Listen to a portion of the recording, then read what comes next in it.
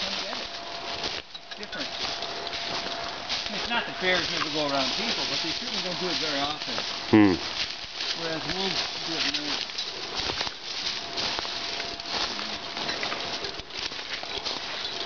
But coyotes quite frequently. Coyotes are basically really not much different from dogs. They are not. They're all in the Canis family, but they're not too different.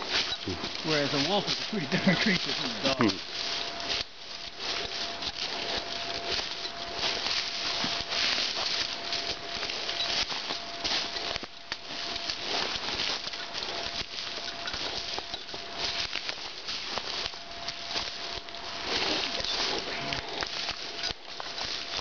Yeah, Karen's better at doing this trail stuff than you are.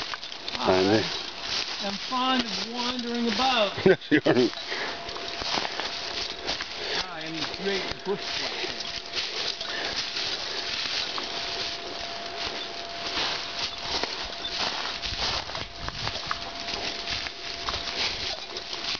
This is home for me. Oh, really? So you're saying you're not lost. That's your way of saying that you're not lost. No, I'm just saying this is as comfortable for me and more so than sitting in the living room. I think I've spent more time in places like this than I have in my living room. Although I guess if you factor in the winter, I might not be accurate. Just about to right over there.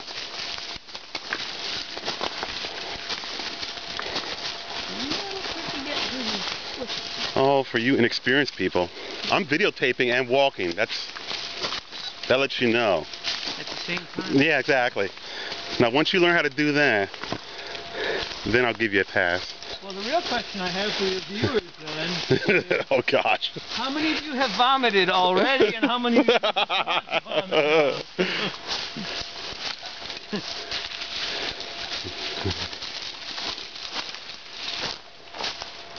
It's a cactus. It's a cactus.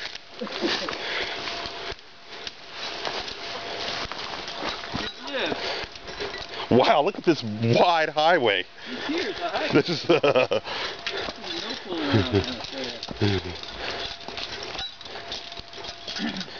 So this trail will take you to the base of one of those climbs? Actually, this trail takes you to the summit of the mountain where there's a small firehouse. Oh, so you can just sort of walk all the way up there. Yeah, it's a hiking trail. It's for non-climbers.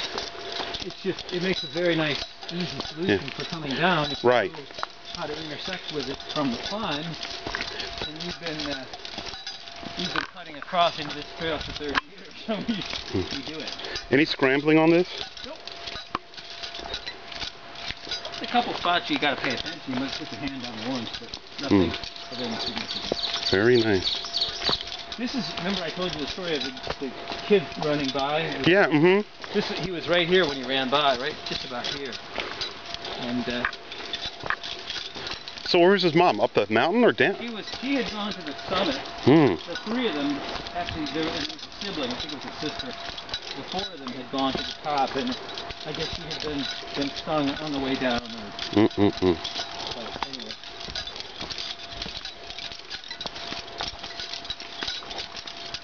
But I gotta say, yes, I've never seen a woman in less need of help who had that many people coming to help her.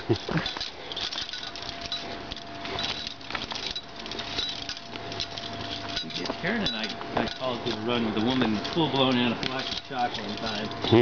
That was scary. What did she look like to you, Ariel? Looked like crap. She was just blown up, or just blue, or? She was, well, fortunately, she was still breathing.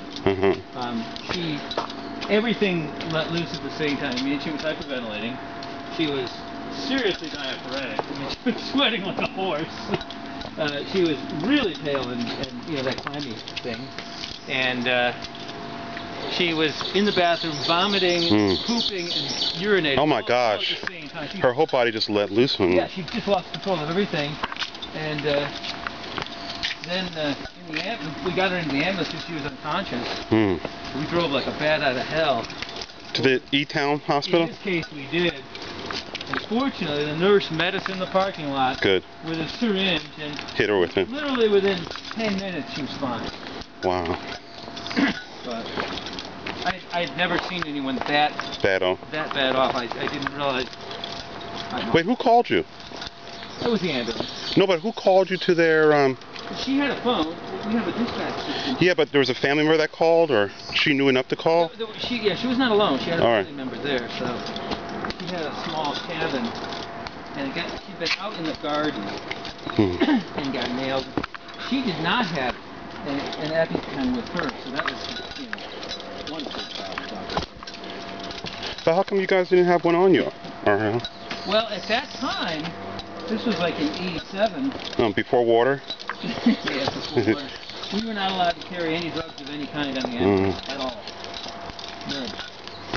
And then that changed, and now, if you have a call, from Keene, there's a full complement of cardiac meds and everything else. So, but we were not allowed to carry any drugs.